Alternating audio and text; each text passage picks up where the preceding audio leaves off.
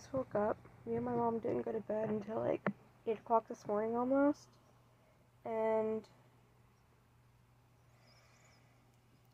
like now my whole family's fighting because my dad was supposed to be watching my cat and my dog. And then he was supposed to also wake me back up so I could take my pills. And he didn't do none of that. So I just had to get up and do that for myself. But my package is finally here. So that finishes off my collection for The Magic Thief, and I can finally do my bookshelf tour. Hello. Hi. So my, today's date is March 17th, not that anybody cares, but, my bookshelf tour just went up, and this is what I'm currently reading. It's Lightlark by Alex Astor. And, like, nothing is keeping my attention. I'm thinking I'm just in a really bad reading slump. So, I'm thinking I'm just gonna, like, try and read my children's book series I just got in and see if that gets me out of this. Because, like, I need out of this reading slump.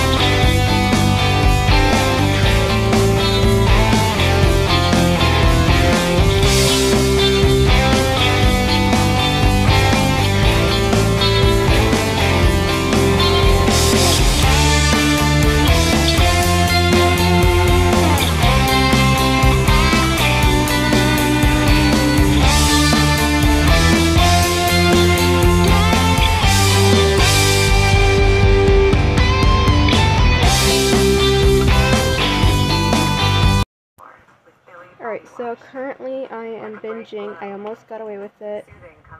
And I was telling some people in the group that I'm in that I'm having really bad, some like writer's block, but for reading. My brain's not braining right now. I'm in a really bad reading slump. That's what I was looking for. So they said, well, read something that's like more like a kid's book that you have, and like that should help you out of your reading slump. And so far, so good. This is ex-library, and it's actually like in pretty bad condition for being ex-library.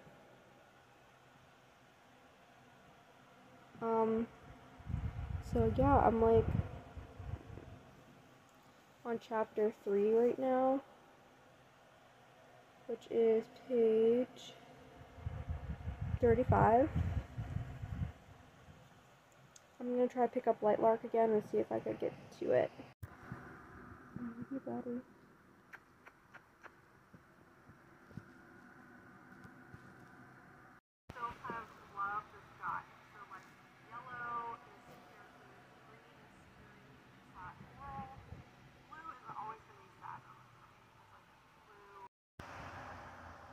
My mom just washed clothes, and I'm living my best life right now. Okay, so my hair is hit right now, but something that I noticed earlier when I was watching. No, shut up. Okay. Earlier when I was watching Lachlan's vlog that she comes out with every Sunday, she was saying that lately for her, a lot of YA fantasies or like new adult fantasies have been pretty hit or miss for her. And like I'm feeling her on that at the moment because like everybody's raving about this book and like the author is so nice. And I feel so bad like temporarily DNFing it. But like I just can't get myself into it. But I'm not having a problem reading my other book that I'm currently working on. You see, I'm already tabbing it. Like, I mean, granted, I read this before in childhood, but I'm just wondering if this is like another, like, you know, right book, wrong time situation with the reading slump that I've been in. There's got to be something. So I'm thinking that I'm still in my reading slump. It's like really irritating me. Because I was really looking forward to Light Lark, and then the author told me she really hopes that I like it, and like I feel bad temporarily DNFing it. It's not that it's a bad book, because so far it's good. It's just not keeping my attention. It's not something that I'm sitting there cringing or anything like that. It's just not keeping my attention. Because like it's almost... most fantasy books right now are almost too predictable for me. Especially when there's not a romantic subplot to it like right away. But then again, this does not have a romantic subplot to it right away for me either. Because this is literally a book about a kid that becomes a wizard's apprentice. I don't know what my issue is right now. I don't. And I've been forgetting to pick back up Akawar and try to finish that too. So I think I'm going to put Light Lark back on my shelf, try to finish this, and then get back into Akawar. That's got to be the game plan. Okay, multiple things to discuss in this vlog. Well, this piece of the vlog anyway. Is number one, all those will be gone soon. Because I finally got my closet back. And number two is... until I get a different Kindle, if I end up liking it or not, I don't know. But until then, I am charging up my old tablet to use as an e-reader. Because that Kindle is driving me loca. I only used it to read one time in the last week. And I used it for 15 minutes. And it's down to 40% without me touching it. So, that's what I'm thinking I'm going to do. So I'm going to use my Samsung tablet. At least, like, I feel better about that than going out and spending more money that I need for other things right now. So I'm planning my 21st birthday party still, so, yeah, that's the plan for that. And then we just hit 200. Oh, I'm so sorry. We hit 200 followers on my Threads app, which is so awesome because in the amount of time I've had Threads for my other accounts, I've never even hit 50. So you guys are so sweet, and I want to thank you so much. It is killing me right now because there's some stuff I want to annotate in Zodiac Academy that I read on my Kindle, but my family's like screaming at me, go to bed. And if I do that, they'll know I'm awake. So I have to turn the light on. And I don't want to wake this little guy over here up, so.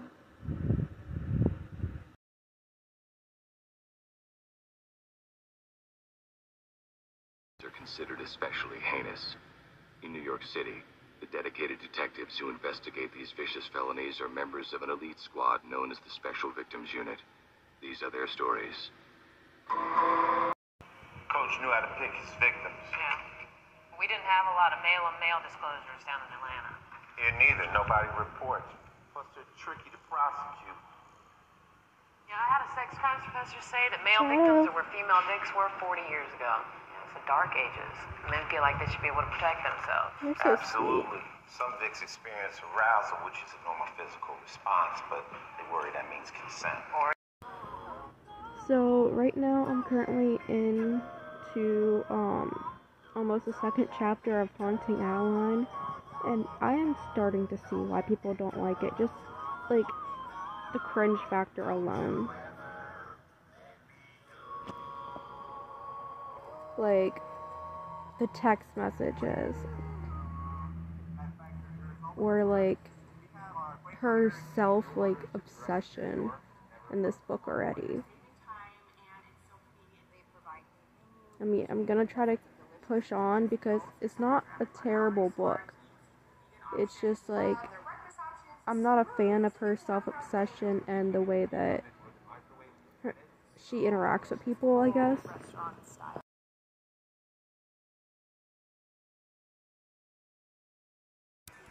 Alright, so my hands are pretty sticky feeling right now, so I'm gonna go wash them.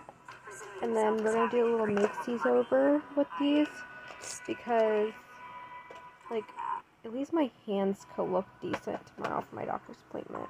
I can't sleep anyway, so. Alright, so I can't find my nail glue, so what I'm thinking I'm gonna do is I'm just gonna leave my nails on. And then I'm just gonna, put my hair into my fake out braids. I'm gonna show you guys how to do that. Just let me get a brush through my hair, and fair warning, my hair is really gross right now because of the fact that I can't get in the shower because my body won't physically allow me to at the moment. Anybody that has a chronic like type of illness knows that could be a problem sometimes, so yeah, just heads up. Alright, so I'm using rubber bands because of the fact that I don't have small hair ties. So my first move, and yes, I'm aware my hair is actually really, really long. I do give myself my own little wolf cuts. So I'm going to take a bang piece from right about here, and I'm just going to move that to the back. And then this I'm going to grab onto, and I'm going to tie off this with my scrunchie just to keep it out of my way.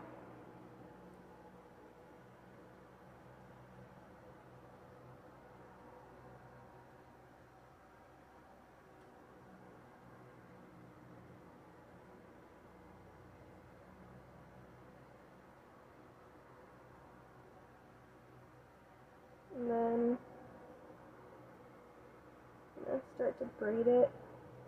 And I want to make sure I'm angling it perfectly correct. Because if you braid it going down or this way, then when you pull it back this way, it's going to hurt. And it's going to look really funny too.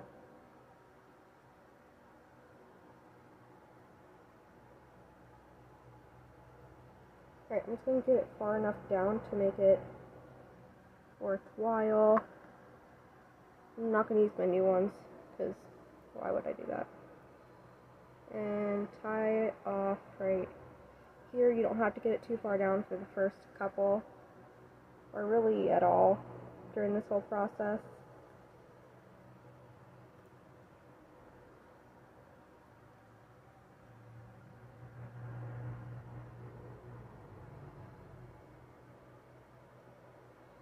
Alright, and then I'm just gonna come in here, do a really thin layer to do next.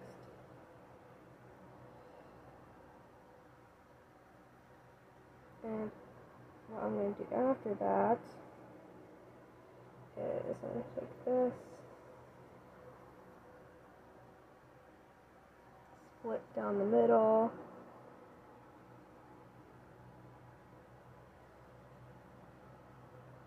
and then I'm going to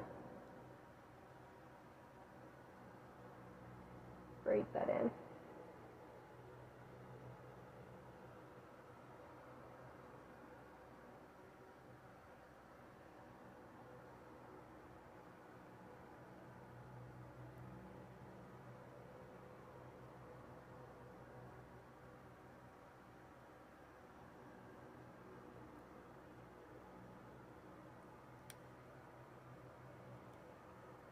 And then I'm going to repeat the process the entire way down the back of my head. If you guys want to go all the way down to like the very ends for the last braid, that's on you. But for this one, I think I'm just going to go to like here and then like just tie it off. Maybe curl it in the morning. I don't know. But yeah, that's how I do it.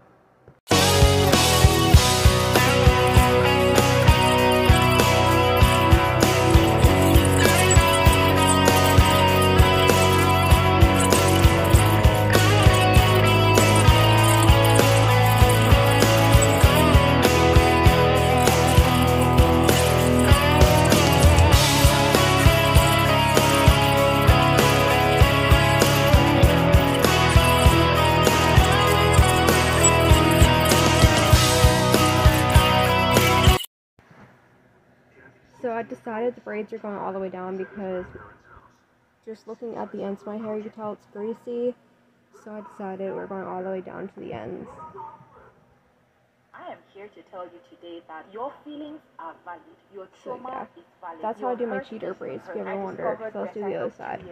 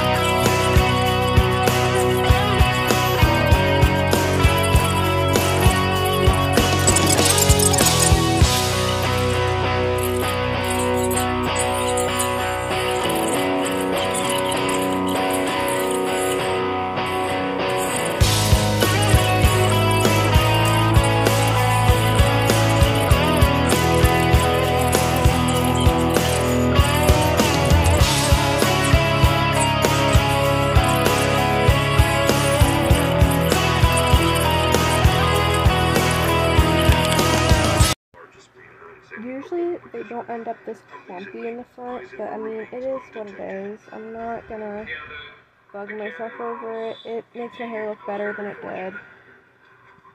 I mean, my hair is still super long with the braids. It's been several days since the murders. It'll be fine. Thinks he's beaten the odds. You have two choices, either they'll live or die. Take which one you're gonna do. And do whatever you have to do to stay alive. I started packing for in case the hospital keeps me, and this is what happened.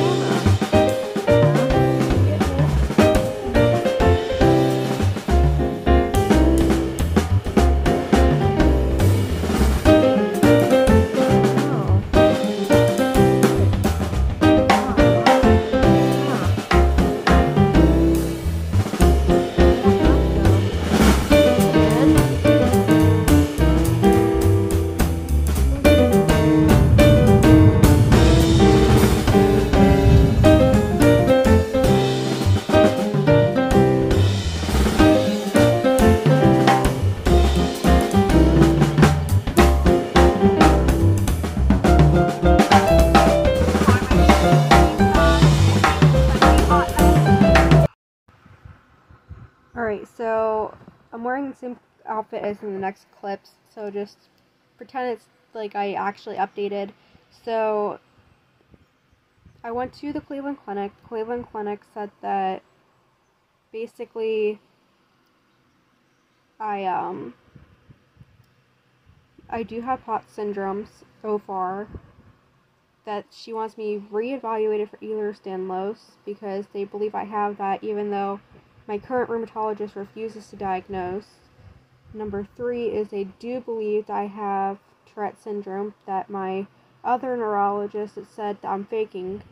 So, yeah, that's the update from my doctor's appointment.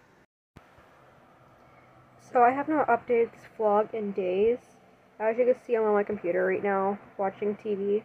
But, what I'm about to do is I'm gonna, reread and fix my annotations on It Ends With Us because, like, the movie is coming out soon. I just kind of want to have that, like, refresher while I'm thinking about it.